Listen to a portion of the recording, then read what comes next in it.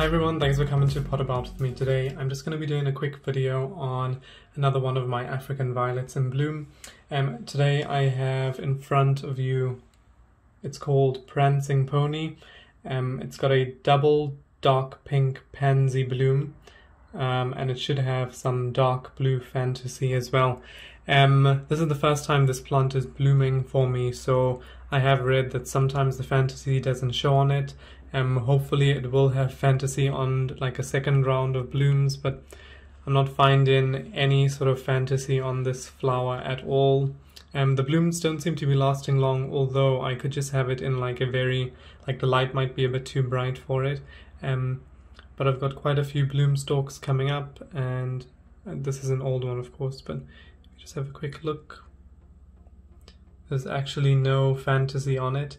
I have googled some images for this plant just to have a look and see if indeed like it's the correct flower, because sometimes I do wonder, but it does look quite similar to it. So hopefully at some point in the future it will get some blue fantasy streaks, but at the moment it doesn't have any. It is still different to any of the other violets that I have, but I did particularly like the fantasy on it, so hopefully that comes through.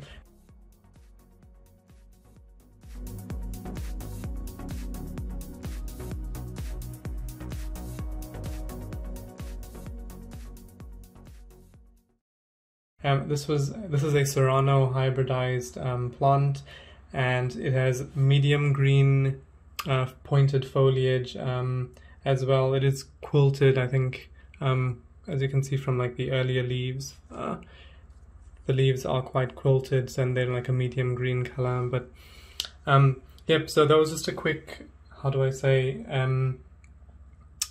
description and just a video on this semi-miniature that's in bloom. I think I did forget to mention it as a semi-miniature.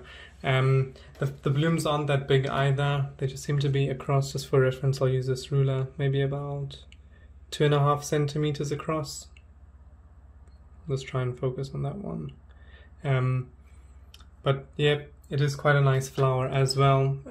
Sometimes I know, like if you don't like the way the blooms come up, you can sort of just manipulate it and like let it sit in the leaves like that. So I'm gonna just gently do that as well, so the blooms come up in the middle, and then hopefully when those ones open I might be able just to manipulate this one as well. Let's see. I don't want to snap the bloom stalk either, but let's see if I can play around with those.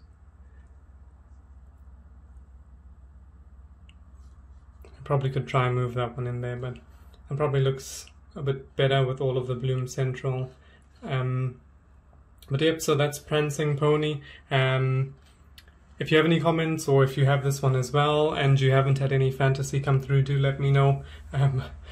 But if you've had any sort of similar situations with other violets, it would be interesting just to see that.